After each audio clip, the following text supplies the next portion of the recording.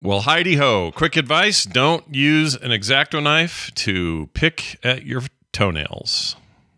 I'm not even going to tell you why. I'm just saying, don't do it. I have reasons. We're starting today's Core Daily with a text because, well, this one hit home, so let's read it. Hi, Scott and crew, says bread for me. Really enjoying the daily core in my life, and I love the main podcast. I have a question about tower defense games. You say you hate them, but you never get into why. Why do you hate them? Thanks and keep it up, says Bread for Me. Well, thank you, Bread for Me, and thank you for using 801-471-0462 to send your text. I really appreciate it, and everyone out there listening, you're encouraged to do the same. So I have talked about it a couple of times why I dislike it. I really don't like tower defense, like, at all. Like, my first exposure to it, I think, was some people modding Warcraft 3 maps back in, like, 2004 or maybe 05. And they were, you know, full-blown game modes that were centered around tower defense. And I didn't like it then, and I don't like all of the sort of retail and full-fledged games or otherwise that have come out since that claim to be primarily tower defense games. That's an important distinction, which I'll get to in a minute. Let me define what I don't actually like about tower defense by first giving you a definition of what tower defense is. According to Wikipedia, tower defense, or TD for short, is a subgenre of strategy games where the goal is to defend a player's territories or possessions by obstructing the enemy attackers or by stopping enemies from reaching the exits, usually achieved by placing defensive structures on or along their path of attack. This typically means building a variety of different structures that serve to automatically block, impede, attack, or destroy those enemies. And it goes on to explain more. There's a whole history behind this. In fact, if I read down here a little bit further, some of its origins are attributed to games like Missile Command from 1980. You know, you're defending, I guess you're defending yourself by using sort of missile turrets. I mean, it's a little bit of a stretch. Other games like Defender, Choplifter, they even list the Atari 2600 version of The Empire Strikes Back, which I do not have any connection to, so I couldn't tell you why that one's used there. But really, it's modern incarnations, and I could go even deeper and, like, say Rampart. You could talk about that. You could talk about a lot of those, a lot of games from an older era. But really, it was those Warcraft 3 maps and mods that came out while Warcraft 3 was at its height. And then there was a huge boon between, like, I'd say 07 and 2008, kind of in that range, where it exploded. Started with some small Flash-based stuff that people are playing on their browsers, and then games like Desktop Tower Defense, that was very popular. The one on Flash I remember playing was Element Tower Defense, which is also listed in the Wikipedia article. Bloons, Gemcraft, Ninja Town, Lock's Quest, Plants vs. Zombies, technically, is a tower defense kind of game. Pixel Junk Monsters, that was an early one for me on PlayStation. Anyway, you know what we're talking about here. And the app stores, the Apple and Android app stores, chock full of this stuff. Bloons, other ones whose names I can't think of, partly because I just don't play these. All right, for the most part, I don't enjoy pure tower defense games. But like I just mentioned, Plants vs. Zombies. Plants vs. Zombies is rad, okay? It's really good, and it's not pure tower defense. There's more going on there. What I don't like is, all right, set up all your turrets, get all your towers ready, upgrade them to do whatever, and now go. Here come the bad guys, and the bad guys come funneling in, and you just wait for stuff to happen. You sort of sit there and see if it all worked out okay. I don't like that. Not a fan.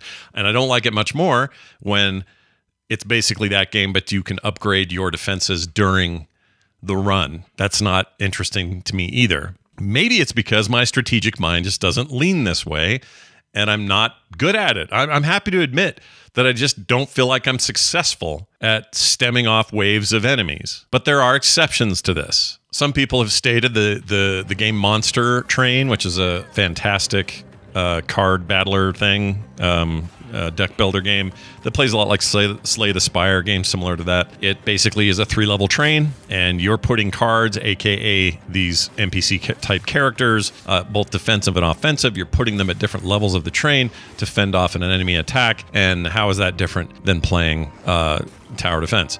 I don't even have a good answer for that, because you're right, some of those elements are definitely tower defense-y. For some reason, it doesn't hit the same. And I love that game. I could play that game all day, despite those features. So it's a very specific line of games that I don't like. Typically, they're top-down view.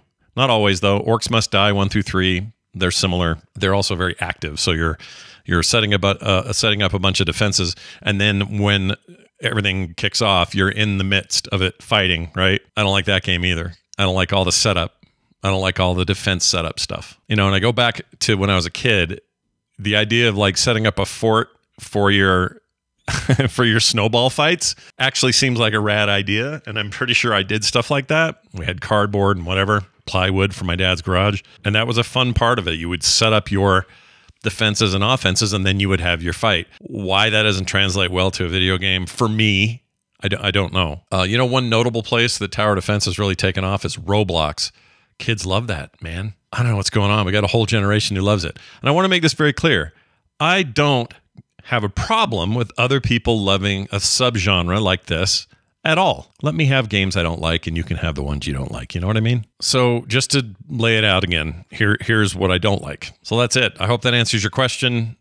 And again, I'm not here to tell anybody to enjoy one thing over another or not enjoy a thing over another. I just personally can't stand that as a subgenre. And I'm sure there are people out there who, you know, hate roguelites or likes or any of the rogue style games where, you know, you're doing a lot of things on repeat. You die, you go back, you upgrade, you go try it again. You're more powerful this time. That stuff. I love those games. I'm always looking for a new little bit of crack in that space. But I know there are people that can't stand that trend. And I get it. It's not your thing. And it shouldn't be. Somebody yesterday said, I'm excited. Oh, no, it's in the YouTube comments somewhere in here. You can find it. Said he didn't know why he was not excited, or he's absolutely not excited at all about Diablo 4. He played the beta and was bored. I don't know how you do that. Like, for me, that sounds foreign and crazy. But that's the point. Not everything is for everyone. That'll do it for today. Tomorrow's Diablo Day. So what are you doing to celebrate? What's Diablo Eve like at your house? Are you putting bloody demon head presents under the tree? Are you leaving out viscera and cookies for Lilith when she comes? You know, all the traditions that we do around Diablo Eve. How are you celebrating? For those that celebrate. And if you don't celebrate, hey, that's cool too. I don't know what weird religion you're in, but here in this house, Diablo Eve and Diablo Day are a big deal. Anyway, I'm guessing tomorrow's episode will be maybe somewhat Diablo related. Look forward to the podcast later this week. Probably going to happen Friday because of Diablo. But if you haven't listened to the Core podcast, you need to. It's the whole reason this exists. And I think you'll love it if you haven't already checked it out. You can find it at frogpants.com/core or wherever you get your podcasts, including here, where the entire thing's shown in video. And if you're a patron, you get all the extra uncut stuff as well. It's going to do it for me. Now let's get out of here with a video, shall we? Here's Bo Schwartz, my co-host, one of my co-hosts on Core, having a real bad day in Elden Ring. We'll see you later.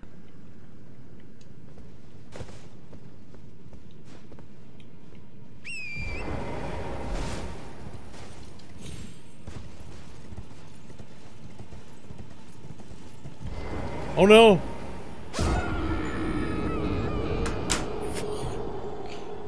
Dude, how am I gonna get my runes back?